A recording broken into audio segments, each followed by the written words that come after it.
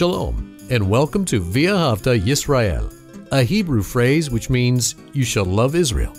We hope you'll stay with us for the next 30 minutes as our teacher, Dr. Baruch, shares his expository teaching from the Bible. Dr. Baruch is the senior lecturer at the Zera Avraham Institute based in Israel. Although all courses are taught in Hebrew at the Institute, Dr. Baruch is pleased to share this weekly address in English. To find out more about our work in Israel, please visit us on the web at LoveIsrael.org. That's one word, LoveIsrael.org. Now, here's Baruch with today's lesson. You have an enemy within you, and that enemy is called pride. Pride is very dangerous to our spiritual well-being, and failure to overcome pride will have disastrous outcomes, both physically, spiritually, and perhaps eternally. We need to learn to walk not in pride, but in humility.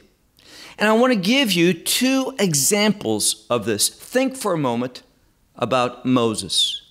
Moses is called repeatedly in the scripture, the servant of God. I don't believe there's a better title than that to be known as the servant of God. And what else does the scripture say? It says that Moses was the most humble individual. And these two things go together in an inherent manner. If we are humble, we will serve God. If we are prideful, we are going to serve self. So let me ask you that question. Are you operating in pride or humility? The second example is, of course, our Lord and Savior, Messiah. When we look, for example, in Philippians chapter 2, Paul is speaking and he speaks about Messiah's humility. He says Messiah, he humbled himself even to death on a cross. And because of humility that led him to obey God, what does the scripture say? The scripture says that God gave to him the name above all names. That the name of Yeshua, that is Jesus, every knee will bow, every tongue will confess, and this is so important, to the glory of God, that he is Lord. Remember that. Humility leads us for God to lift us up, to raise us up. Pride, what does the scripture say? Pride goes before a fall. So again, if you were to evaluate yourself and the decisions that you make, the actions that you take, are they more rooted in pride, selfishness, what you are seeking, or are they more established by humility? There's no position in between. You are either living submitting to the influence of pride or the influence of humility.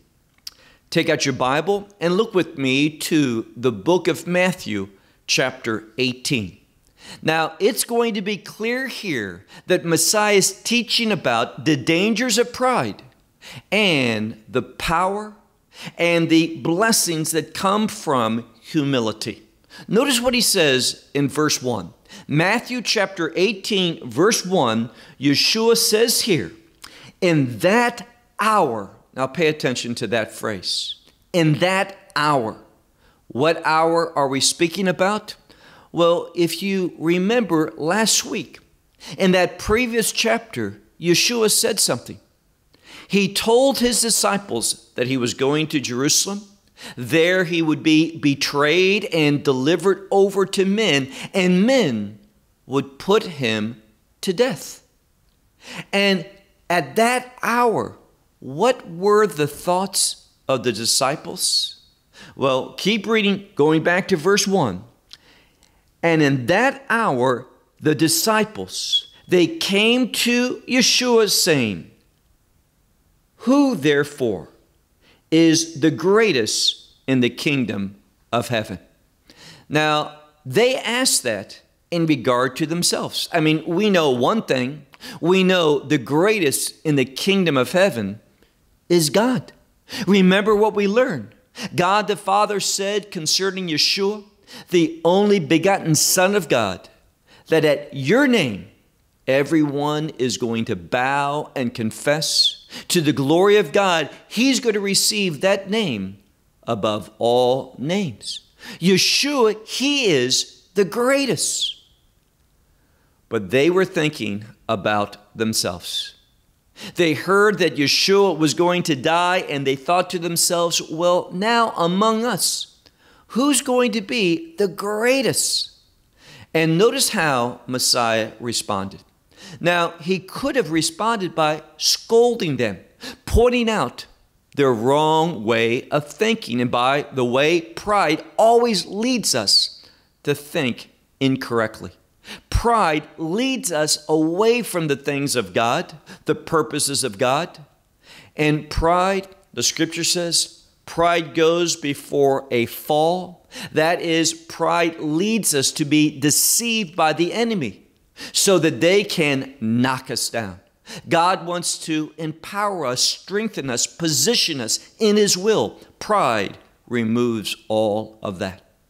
So Messiah's response is this. Look now to verse 2. And Yeshua calling to a small child. Now, the biblical word here that's translated a little child, a small child, has to do with a child who is very young, small in age. This word probably relates to a toddler, a child around 2, perhaps 3 years of age. And such a child, many times when we see a child walking, he doesn't go too far before he lifts up his arms in the direction of his father, his mother, so that they can pick him up. And it's not always because he's tired or she doesn't want to walk. It's because they need that reinforcement, being brought to intimacy with their parent. Likewise, when a young child has a problem, that they need something that happens in their life that frightens them, that is unpleasant, what do? They seek out their parents. And what Messiah is saying is this: unless we learn to be dependent upon our Heavenly Father, listen to Him, recognize Him as the authority. See, small children, they listen to their parents. And what I mean by that is this, that they are told something, and more often than not, a small child will believe that. Now, I have an older brother, and when I was very young, he used to tell me ridiculous things, and I used to believe it. Sometimes those things would scare me. Sometimes those things would be great pleasure for me. I thought, wow, this is going to happen. And of course, as an older brother, he's just playing with his younger brother. But the point is, a little child tends to believe, accept, hear, and receive that. And that's what Messiah is saying. If we want to be, and here's the key, great in the kingdom of God, we need to be able to demonstrate as mature individuals that same dependence, that same recognition of authority that a small child does for his or her parents. So once again, verse 2, and Yeshua called to a small child, and he set him in the midst of them, that is, before these 12 disciples. Verse 3. And he said, Yeshua speaks to the disciples in a most humble way. He simply says, truly I say to you, unless you, and this next word is so significant, the word turn. Now, it is one of the New Testament words that relate to repentance. But it's simply the word to turn. And it implies something.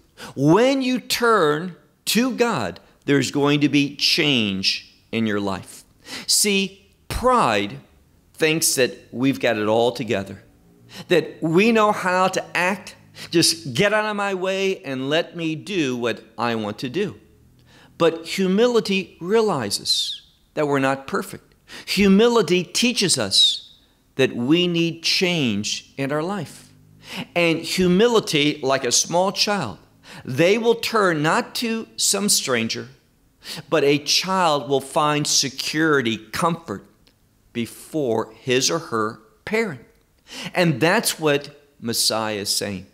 We need to be individuals that turn towards God, and doing so will bring what this word is about change, a godly change, a righteous change. So he says, truly I say to you, unless you turn and become as little children.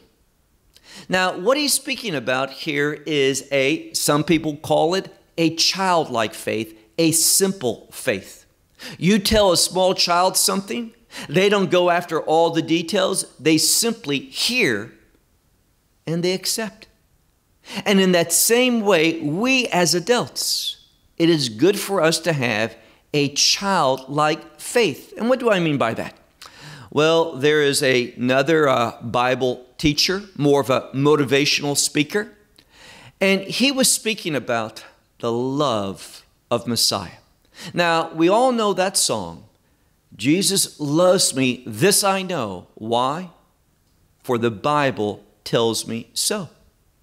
And this individual was kind of dealing with that song in a negative way. He's saying, here's the problem. If we have a childlike faith, when that child gets older, for example, when he goes to college, his faith is going to be challenged. And when he starts hearing the things of science, that faith is going to be destroyed. No, it is not. True faith will never be destroyed. And here's what I want to say to you. We have seen historically that science has to catch up to the revelation of God's Word. Let me give you an example of that. It used to be that the most intelligent people thought that the earth was flat. But you can go to the book of Isaiah, and nearly 3,000 years ago, more likely 2,750 years ago, Isaiah said that the world was round. He used a word that depicts a round earth, not a flat.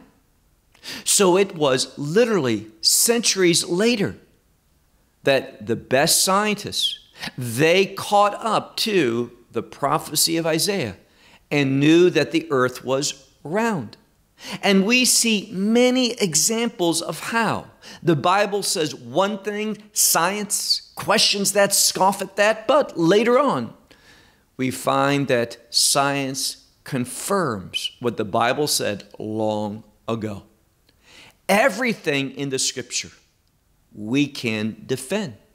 There are no problems in the Word of God. What the Word of God says, it is in conflict with nothing that science has proven. We find that the Word of God is indeed defensible.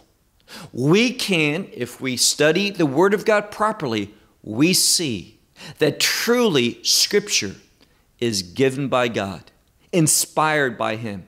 There is no errors whatsoever in the Word of God.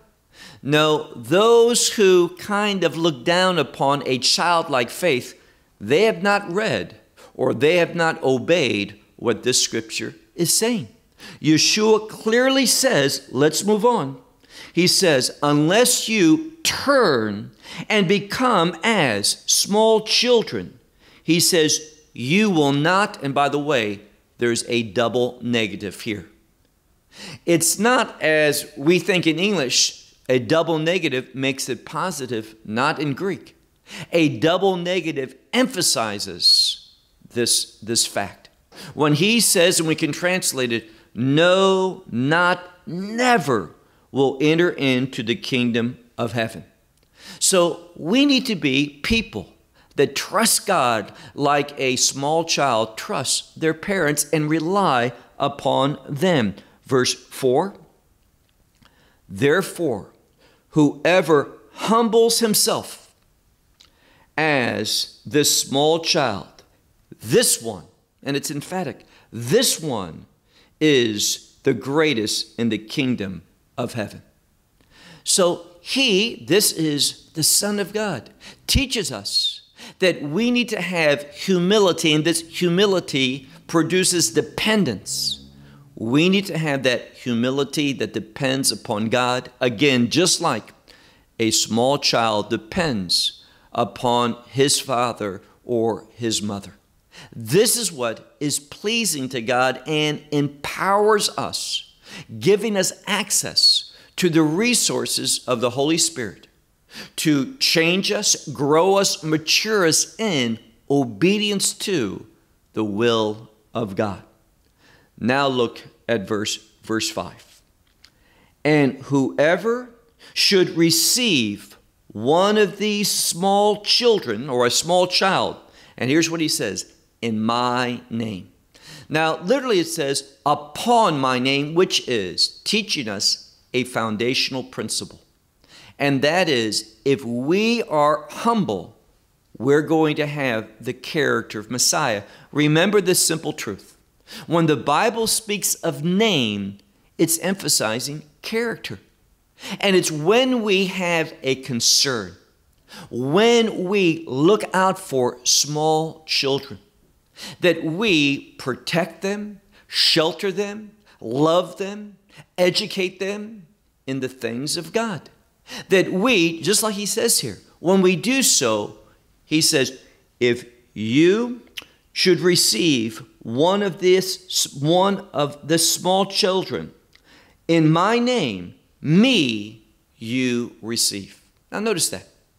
What he's saying is when he writes, and me you receive, receiving the character of Messiah. Here's what spirituality teaches us. When we accept the gospel, the Holy Spirit, and the Holy Spirit is the Spirit of Yeshua, of the Messiah, of the Christ. His Spirit comes to dwell within us, and we begin to live out His life through our actions, our words. He becomes our life. So it's this humility, it's this trusting, it's this reliance upon God that produces in us a change whereby we become in behavior, in action, in thought, in word, in everything, we become more and more like Messiah.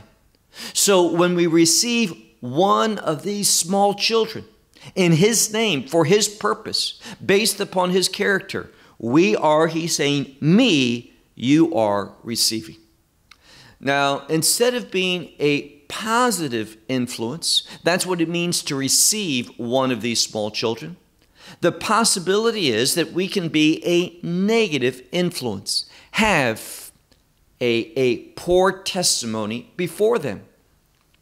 And this is what Messiah is going to begin to speak about in verse 6. He reads, but if you shall be an offense, and this word is a stumbling block, giving a bad impression, being a negative influence. So he says, but if one is a stumbling block to one of these little ones who have believed in me, notice what he says. Now, this scripture we don't hear a lot about, but it gives us a good indication of His character and how serious this issue is. The scripture that we're studying is profoundly significant.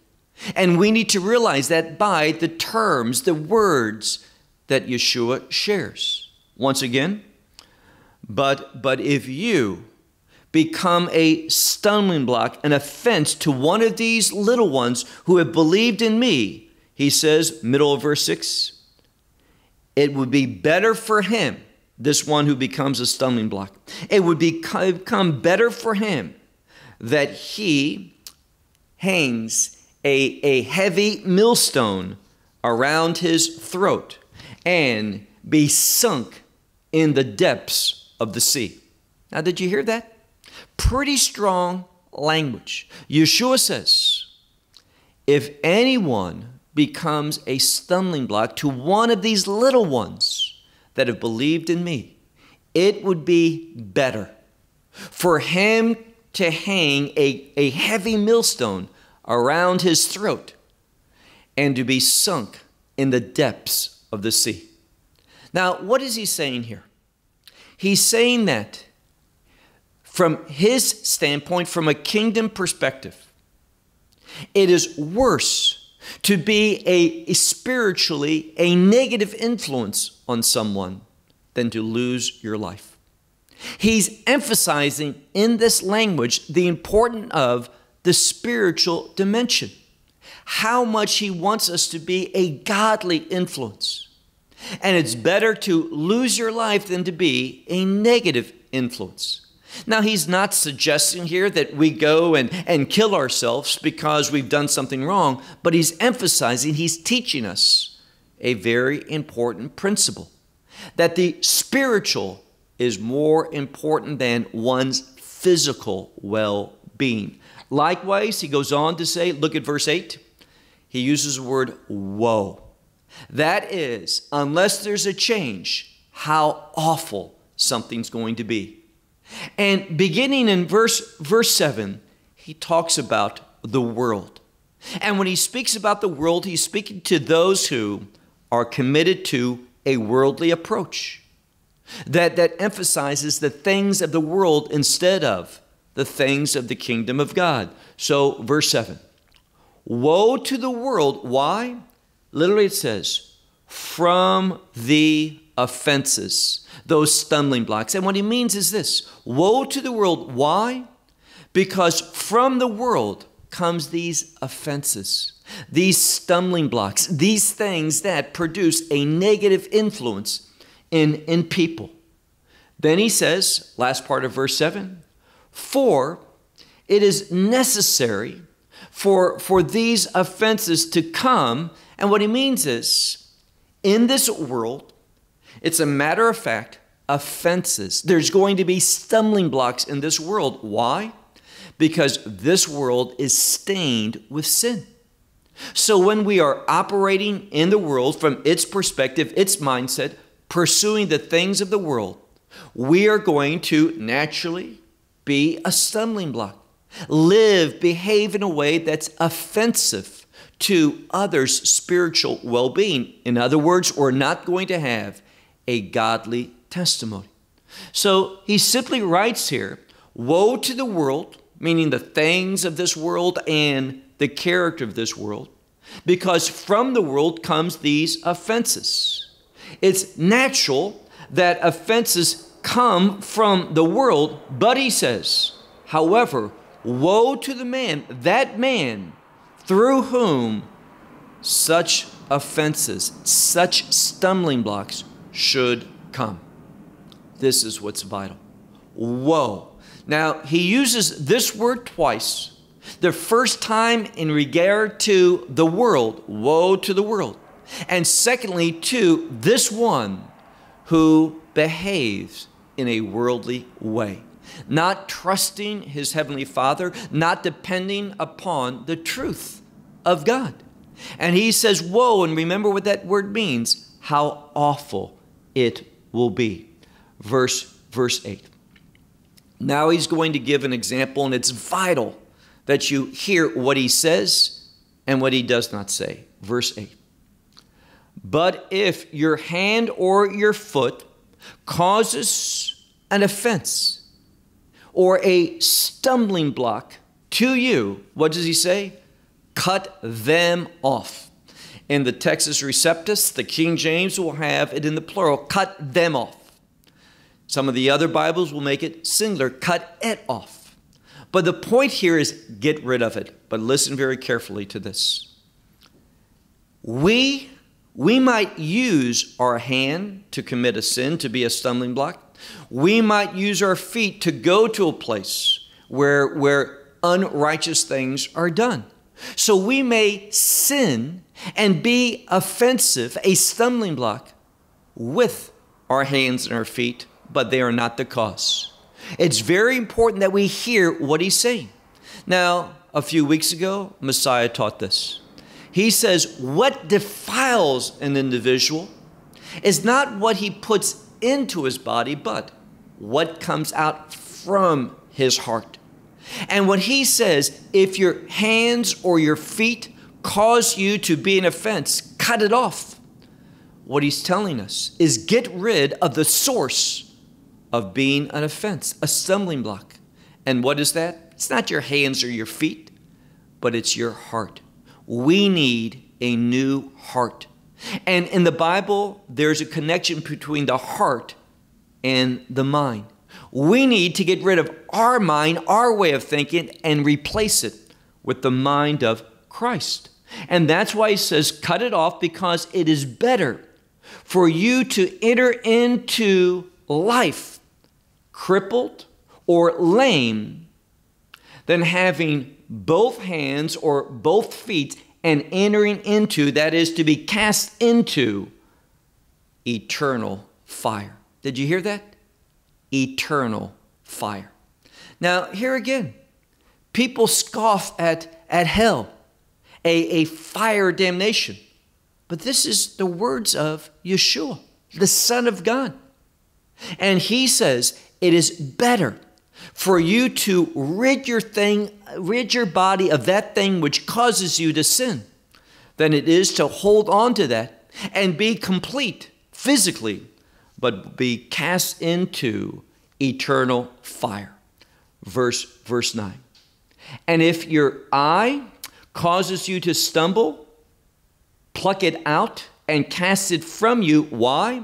Because it's better for you if there's one eye and you enter into life, and life here is synonymous with the kingdom. Enter into life than having both eyes, and here again, being cast into, and now he writes, into hell fire. Now notice he's speaking about hell, and twice when he says eternal fire and hell fire, notice fire is mentioned twice. It speaks of the reality of hell. And pride leads us into that experiencing hell. It's only when we're humble and we trust the living God who sent his Son into the world, then and only then will we enter into life. Well, I'll close with that. Shalom from Israel. Well, we hope you will benefit from today's message and share it with others. Please plan to join us each week at this time and on this channel for our broadcast of LoveIsrael.org. Again, to find out more about us, please visit our website, LoveIsrael.org. There you will find articles and numerous other lectures by Baruch. These teachings are in video form. You may download them or watch them in streaming video. Until next week, may the Lord bless you in our Messiah Yeshua, that is Jesus, as you walk with him. Shalom from Israel.